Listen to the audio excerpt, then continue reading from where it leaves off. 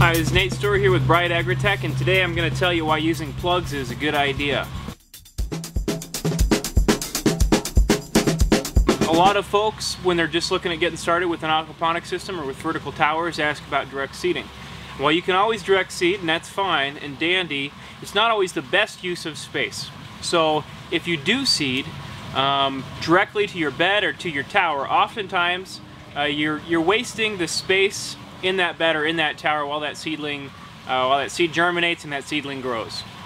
So the reason that we like to put seedlings in is that it just ends up conserving a lot of space for us. We can grow seedlings in these really dense trays, and then you know, as soon as they're ready to transplant, we just transplant them to the bed or to the tower, and we're not wasting any space. We can transplant them right on the heels of the former crop, and we're not waiting for them to germinate. So we can, for like a 60-day lettuce or a 70-day lettuce, they can do their first 35 days in a tray, and then they can just do their last, you know, 30 or 35 in the towers themselves. So we use a few different types of trays here.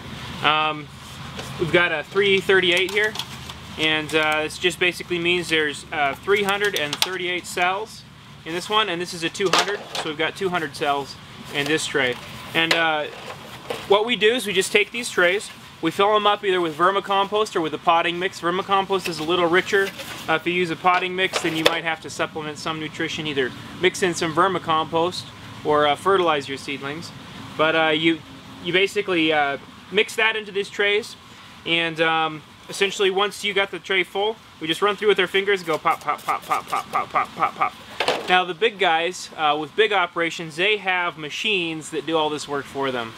Big vacuum seeders and all that kind of thing. And actually building your own vacuum seeder isn't too hard. We just never really do enough seeding to make it worth it. So I've got two different types of seed here, and we plant a lot of lettuce, a lot of greens, and especially for crops like lettuce, crops like carrots, crops where the seeds are very tiny and very difficult to manage. We do recommend using pelleted seeds. So on this one you see here it says lettuce pelleted, and we do buy a lot of Harris seed. This is what it looks like. They basically take clay and they wrap it around that, they roll that seed in that clay, and you end up with this nice, easy to handle, large ball of clay. And you just plant these and you get the singles every time. You don't end up doubling, so you don't have to go back through and thin. When you use just regular lettuce seed, oftentimes this was one of the guys planting got a little bit sloppy, and you can see here we've got a big mess when it comes to the lettuce we've got. So we're gonna have to go back through here and pull out a lot of different seedlings in every different cell. So what that means is we've just got a lot of waste there because the seed's so tiny. And to show you what that lettuce seed looks like here, I'm gonna pour some of this in my hand. So get rid of that pelleted stuff. And this is just regular lettuce seed here, and you can see how tiny that is. It's really hard to mess with. Seeds like carrots, and there are a few other crops that are similar. You know, it's just worth getting pelleted if you can find it. You're going to save, it's going to cost you a little bit more, but you're going to save yourself a lot of time thinning and a lot of time messing around with itty bitty little seeds. So once you got some divots poked in the tops of your cells with your fingers, go ahead and drop a seed in each one, and then we're just going to cover it over lightly with potting mix. And for just about all the seeds we grow here, there's all sorts of variable depths that you're supposed to plant seeds at, and it's worth reading the packaging to find out, but for the most part we just plant everything at about 1/4 inch, and it does just fine. So once it's planted, we cover it over, we kind of smooth off the top, we water it, and we just set it out here on our bench, and it just gets watered once a day, and or several times a day. Essentially, you know, just sits here until it grows into a nice healthy seedling, and then we transplant it.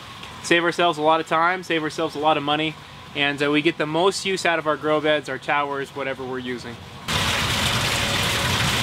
So this is our vermicompost, and it's pretty nutrient rich. Sometimes we use this for seeding. We just don't produce enough of it these days to keep up with our crops. So this is still pretty coarse stuff. It needs to break down a little bit longer. But once it's broken down a little bit further, we can actually spread this inside of seed trays and plug trays and start to plant to it. This here is just our regular potting mix, and you can see it's just got basically it's kind of a peat, perlite, and mostly peat, perlite, and some composted forest products. So that's just basically chipped composted wood. But it's pretty fine, and for doing seedlings you want pretty nice fine stuff. Stuff that doesn't hold too much water. It's not going to rot your seeds, but it's still pretty fine textured stuff. There's a lot of contact with the mix itself once the seed's in there. Helps it germinate a little faster, helps it get cranking. So that's basically how we seed.